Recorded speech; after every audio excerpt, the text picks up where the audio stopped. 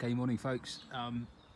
Just making a short video here. I've got a Volkswagen Golf Mk7, the 1.6 diesel version, and the bonnet release mechanism had broken on it.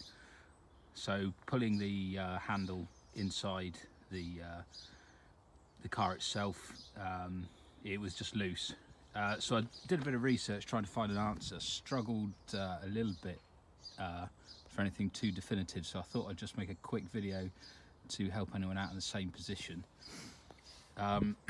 So the advice I was given was to go up through the wheel well, which is what's worked for me.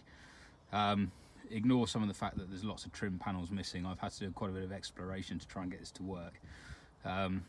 So to keep it short, basically remove your wheel, got the car jacked up, take your wheel off, and then I've removed the arch liner here. So there's this loose, big loose piece. There's another piece that goes in here as well.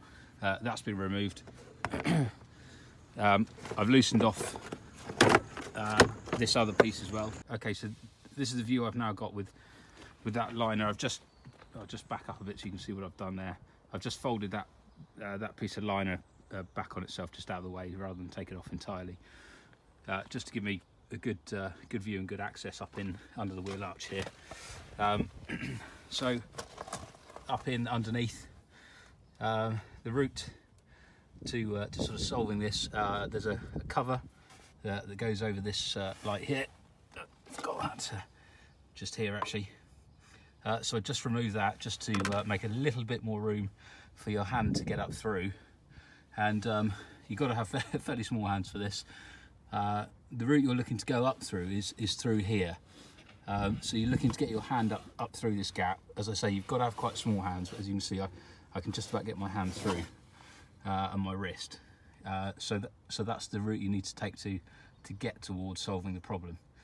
So if we then come around the front end and have a look from the top, the issue I have had is, and it seems quite common, is right here.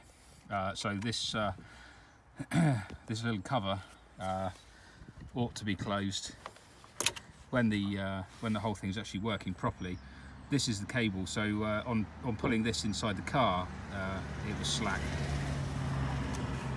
for obvious reasons, and it seems it's a fairly common problem.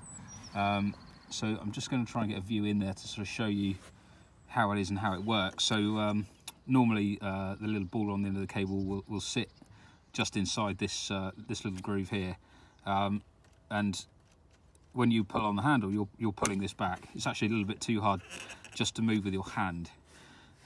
So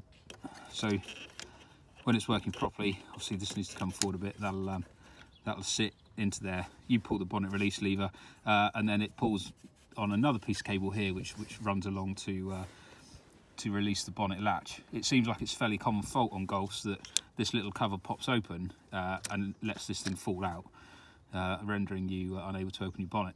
So the solution I've used to get to this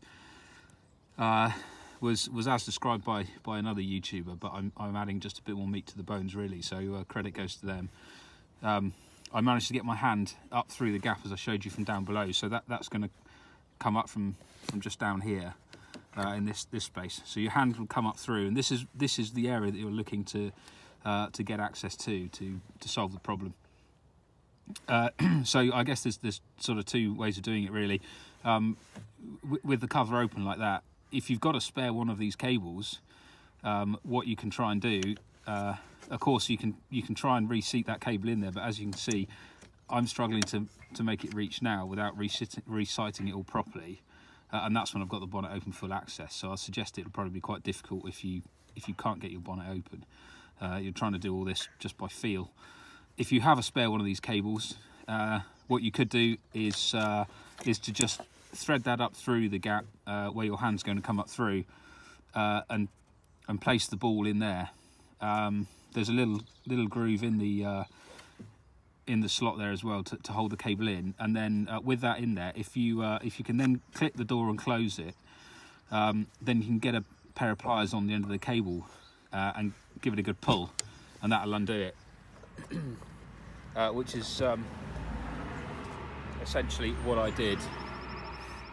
I don't actually have a spare cable exactly the same as that, but what I managed to dig out of my shed was a spare piece of cable off of a bike, and I think this is a spare brake or gear cable off of a bike that I had in the shed. As you can see, the end of it here, not dissimilar to the end of the cable that we're looking for. Sufficient in any case to be able to help you solve this problem. So with that cable, and I'll just put some mold grips on the end just to be able to give it a good pull. Essentially what I did was to come up through that gap from underneath, as I described earlier. Sorry about the shaky video. Up through that gap as I described earlier, and I managed to slot this this cable into just doing it by feel. I managed to slot that cable into there, as you can see.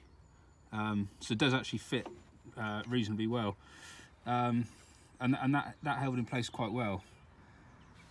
Bearing in mind, of course, you're doing all this just by feel.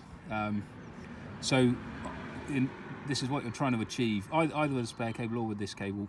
Get that in there, and then if you can, get that cover shut. And then with that cover shut, and that was the important part.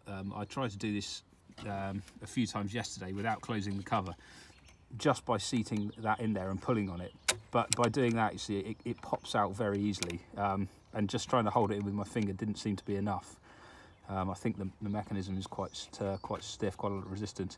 So closing up the cover, and then with your pliers, give that a good pull. And for me, that was enough to pop the bonnet, and then you can get yourself underway to getting it fixed properly.